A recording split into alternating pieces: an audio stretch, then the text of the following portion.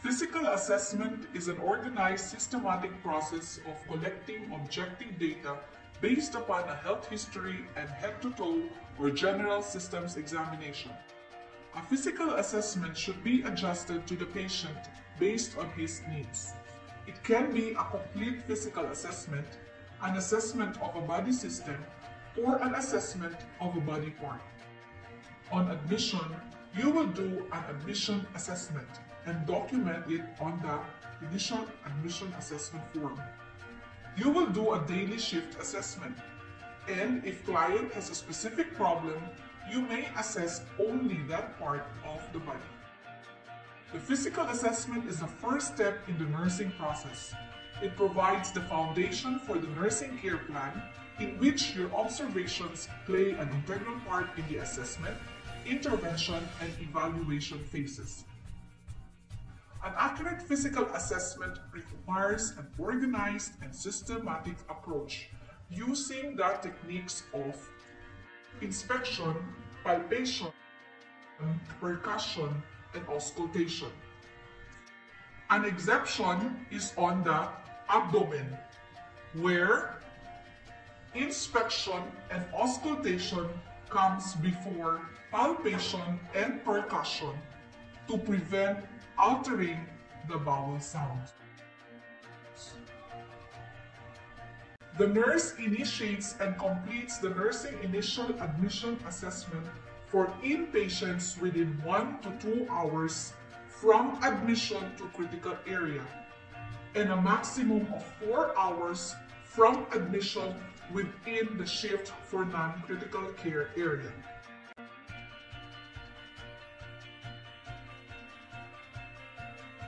Measure weight and length. Zero the scale with a pad or towel in place prior to placing the baby on the scale. This will protect the infant from losing heat to the scale surface. Lift the infant by placing one hand carefully under the back and head. Place the infant on the scale and make sure no foreign objects are touching the scale. Be careful to prevent the infant from falling by placing your hand above the infant while on the scale. Tape measure to determine the infant's length.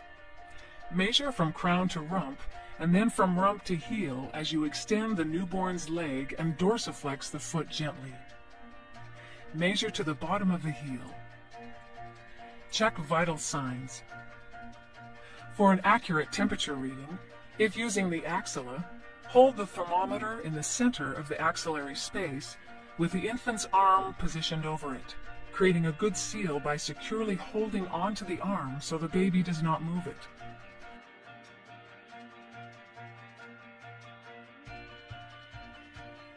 To check heart rate and heart sounds more clearly, use a pediatric stethoscope. You can use a pacifier to quiet a crying infant. Count the heart rate for a full minute over the apex of the heart.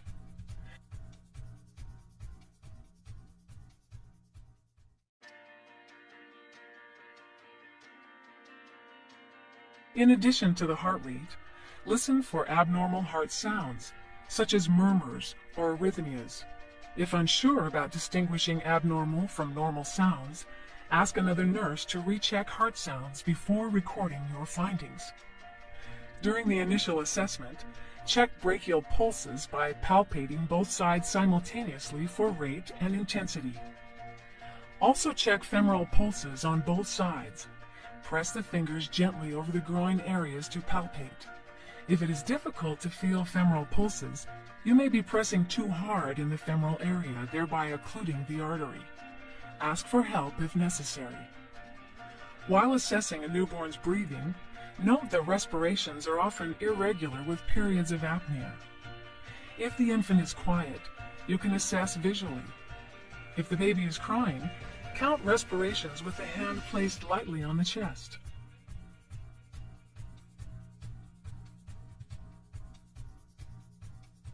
In many facilities, blood pressure measurement is not taken on newborn infants. Check the agency policy. Use a Doppler instrument or electronic blood pressure monitor and a cuff of the appropriate size to provide the most accurate information.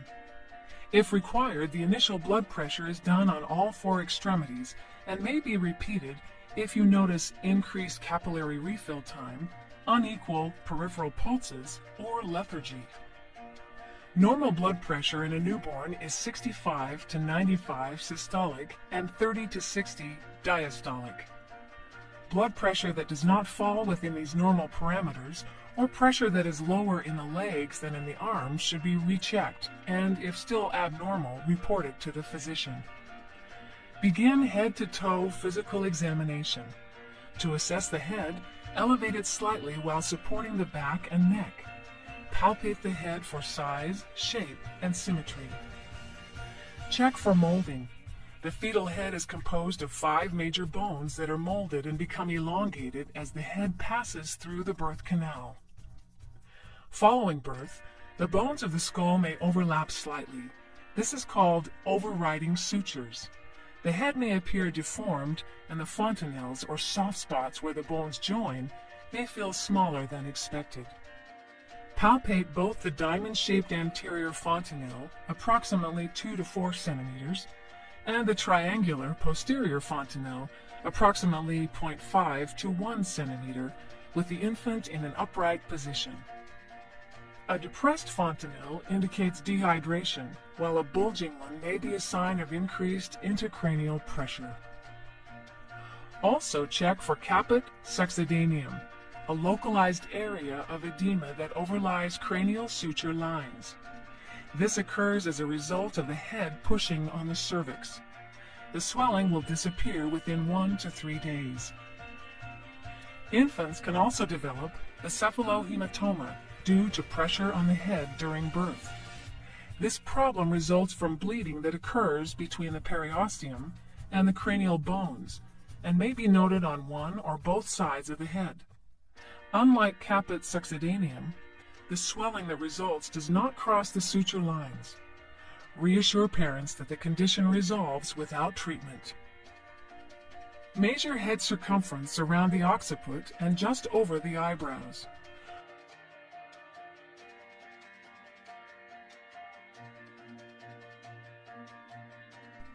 Daily measurements may be necessary if the head is unusually large and the healthcare team is concerned about hydrocephalus.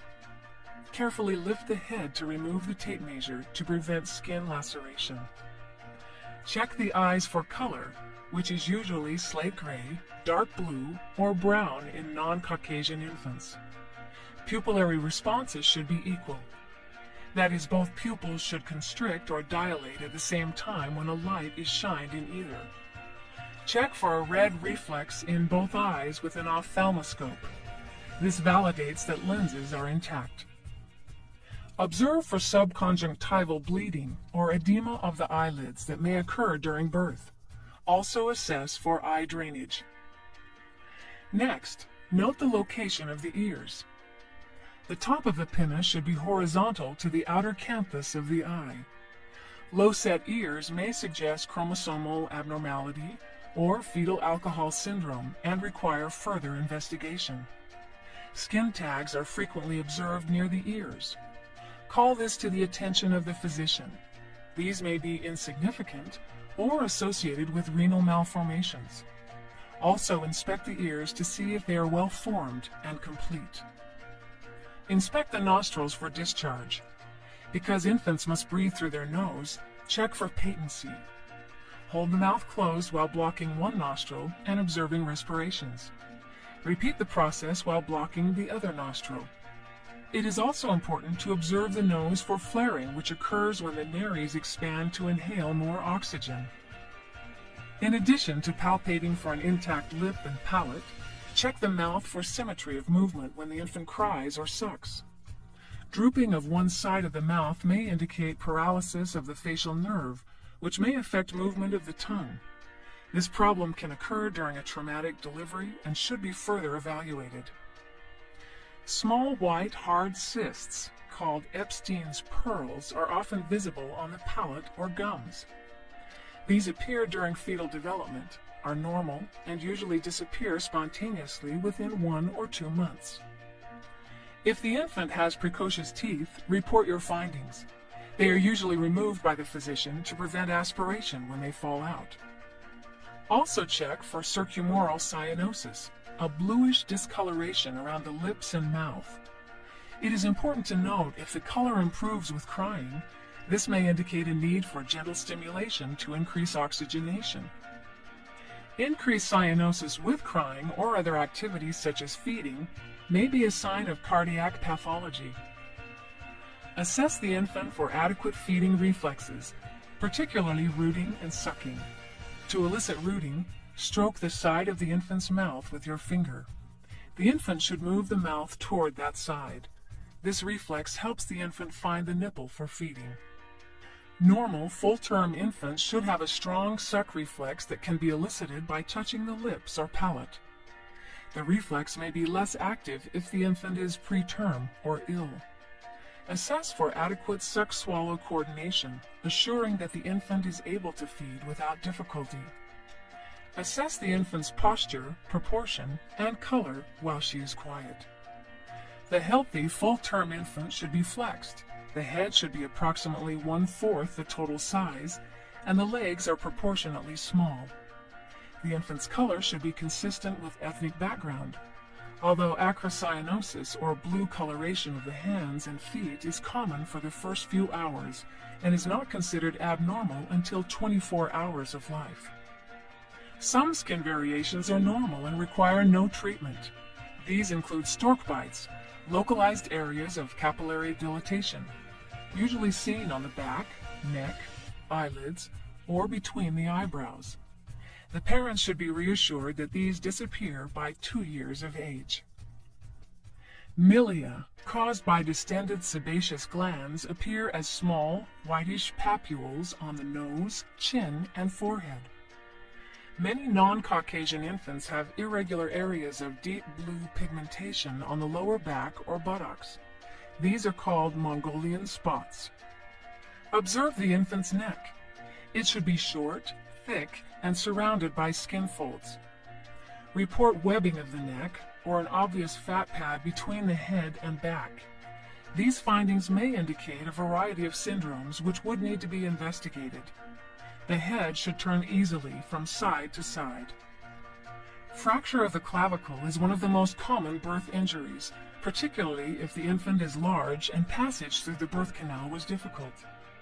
To check for this, move your fingers slowly and carefully over the surface of the clavicle to determine if it's intact. A palpable lump or grating sensation may indicate a fracture.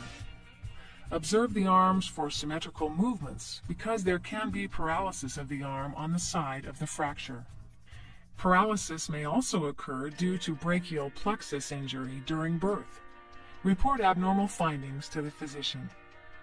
Assess the chest by noting if it is cylindrical in shape and the xiphoid cartilage is visible at the end of the sternum. Check the size, placement, and number of nipples.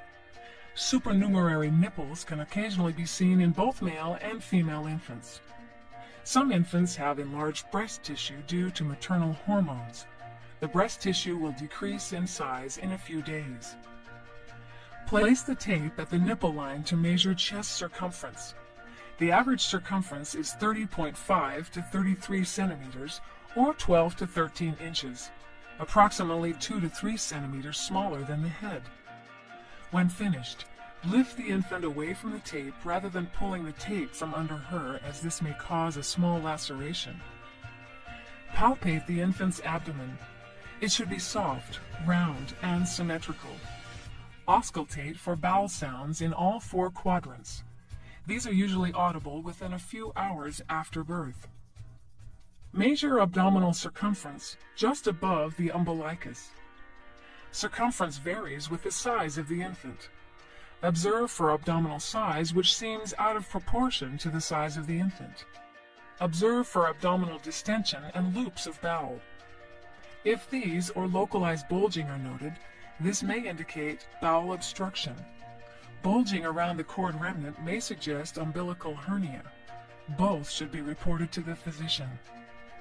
Only experienced personnel should evaluate the infant for hip dysplasia, which is the slipping or displacement of the head of the femur. This is done by placing the fingers over the greater trochanters and thumbs over the inner thighs. Exert gentle pressure to flex the thighs and rotate them outward. If hip dysplasia is present, the head of the femur can be felt to slip forward in the acetabulum and slip back when pressure is released and the legs return to their normal position. An audible click, called Ortolani's sign, is sometimes heard. Inspect the extremities for length and size relative to each other. If the infant cries when the extremities are palpated, suspect a fracture. Also, check for symmetrical skin folds on both legs. To initiate the Moro or startle reflex, hold both of the infant's hands and gently raise the baby a short distance. The baby's back should be off the mattress, but head should still touch. Then let the hands go.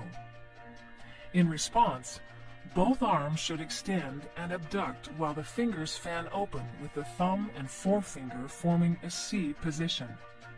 Asymmetrical movement of the arms may be due to fracture of the clavicle as described earlier, or to damage to the brachial plexus.